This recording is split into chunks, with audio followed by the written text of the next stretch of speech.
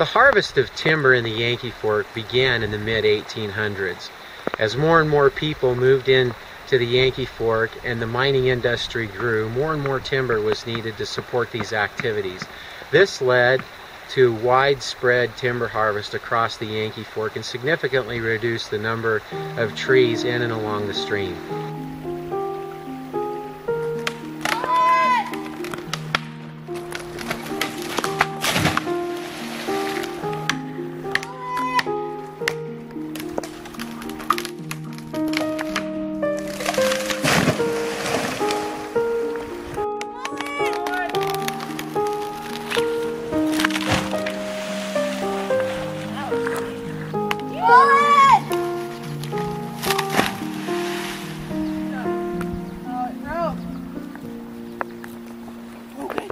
The purpose of the Upper Yankee Fork Large Wood Restoration Project was to restore large wood to natural levels within the Yankee Fork between Jordan Creek and 8 Mile Creek.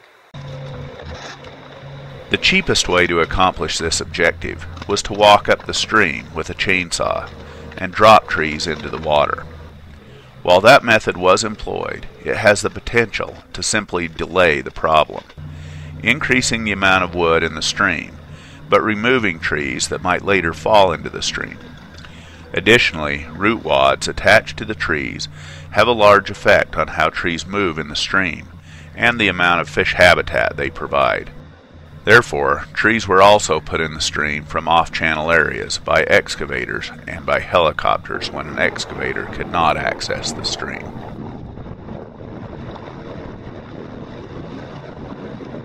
Looking at the trees along the Yankee Fork, one might be surprised that logging has reduced the amount of wood in the basin, or that logging had even occurred at all.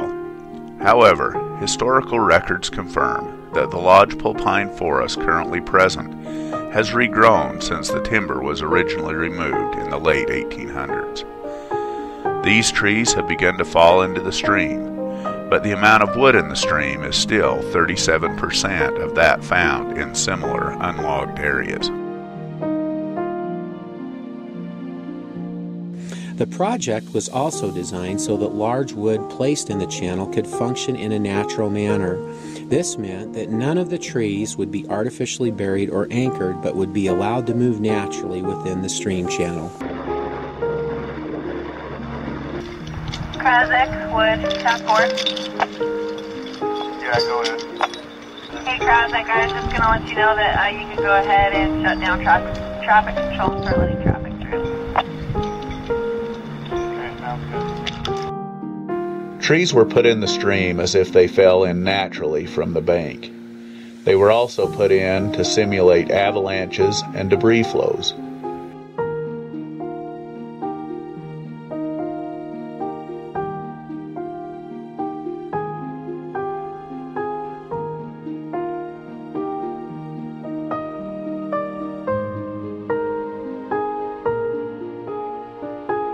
So we're really excited about the effect of this project on fish.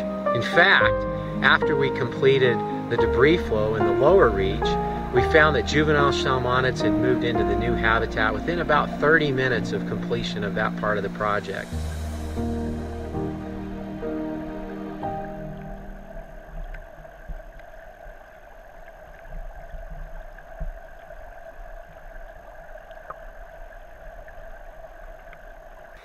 After the large wood had been placed in the upper stream reach, we went back in and snorkeled some of those areas. We were really excited to find large numbers of juvenile Chinook salmon, as well as juvenile steelhead, bull trout, and west slope cutthroat in these areas.